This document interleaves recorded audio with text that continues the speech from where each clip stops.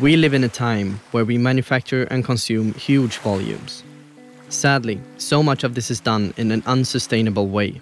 Single-use plastics have been a growing threat to our planet for decades. It's a substance with so many applications, but it doesn't make sense to produce just for one use when it lives for so long and becomes toxic in the wrong environment.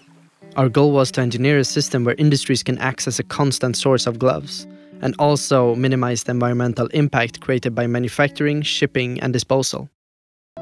ReGlove is an in-house manufacturing machine which sterilizes and reproduces biodegradable protective gloves.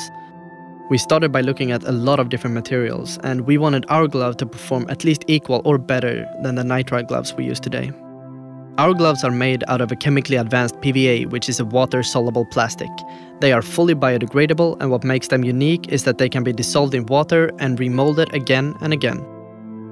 The ReGlove is very similar to a nitrile glove. It's very strong and malleable, and it's developed in a way that it can be recycled on site where it's needed in a fully closed-loop manufacturing system. Being recognized in the James Dyson Awards Global Top 20 feels just amazing.